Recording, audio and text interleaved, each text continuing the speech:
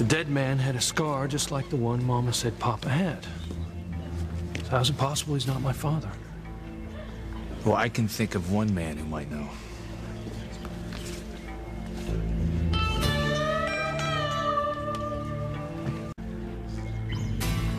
I know you're involved in this, Julian.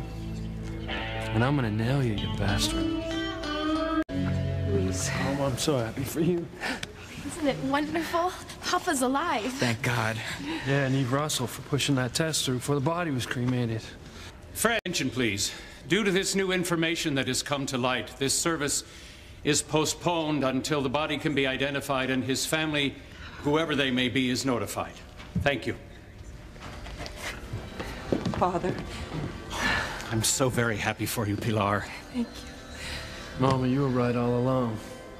If you hadn't trusted your feelings. Oh, if you hadn't believed in my feelings, if you hadn't listened to me. This is the best news, Luis. Mama knew. And now you know you didn't let your father die. I mean, you don't have to live with the guilt of choosing to save Sheridan of your own father. Perhaps we should make our graceful exit, darling.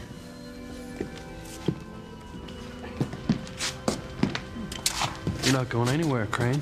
We've got a few questions to ask you. The dead man that we all thought was Martin Fitzgerald. Exactly what is your connection to him?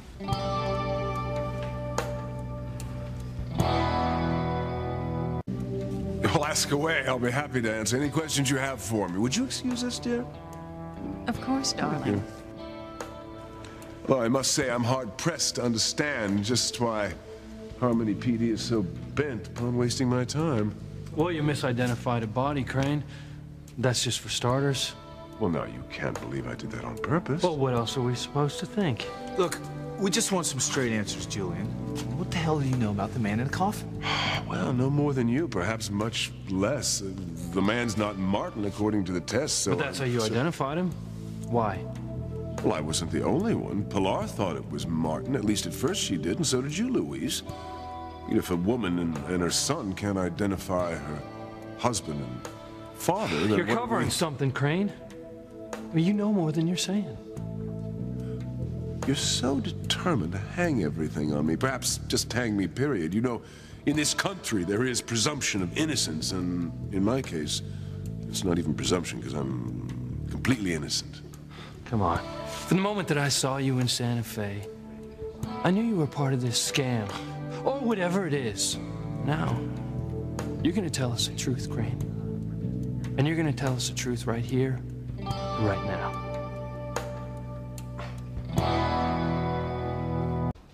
I've told you all I know. I don't think so. I've answered all your questions, and I'm dead tired of the whole thing. I've told you everything I know in detail. Do you think that you can slide out of this by handing us some attitude? There's no winning with you, is there, Louise? Attitude? I'm merely trying to point out that everyone made a mistake identifying the body. You're smooth, Crane.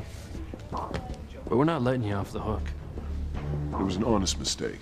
The man had a full beard, it was hard to identify, and after the fall it was impossible. Then there was the scar, which only Pilar knew about, and he had it.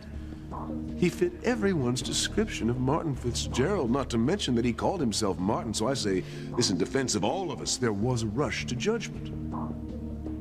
You know, we don't have to rush into anything. If you want to make this slow and painful, that's your call. But we're gonna nail you.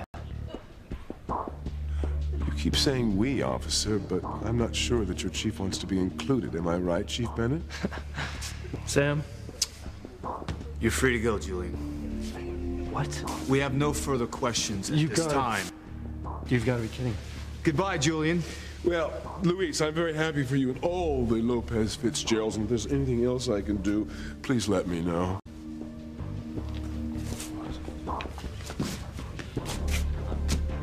I had to let him go, Luis. We got nothing on him. You heard his defense. It's rock solid, at least for the moment. You got to be kidding me. I said for the moment.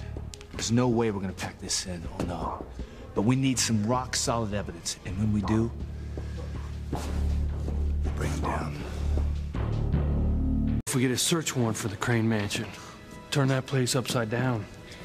Judge wouldn't approve it. hell did that guy get Julian's number? Well, it is suspicious. I admit that. But just having a number proves nothing. We have to get concrete proof of Julian's involvement with the dead man. How? Well, somebody knows something. Maybe one of the Cranes knows something about your father. So we'll have to get one of the Cranes to talk. They're a closed shop, Luis. I mean, how do you think we're gonna get even one of them to go against the mighty Crane Empire? I'm not sure. But I gotta try and break him down. I gotta know what happened, Sam. Luis, can I speak to you alone a minute?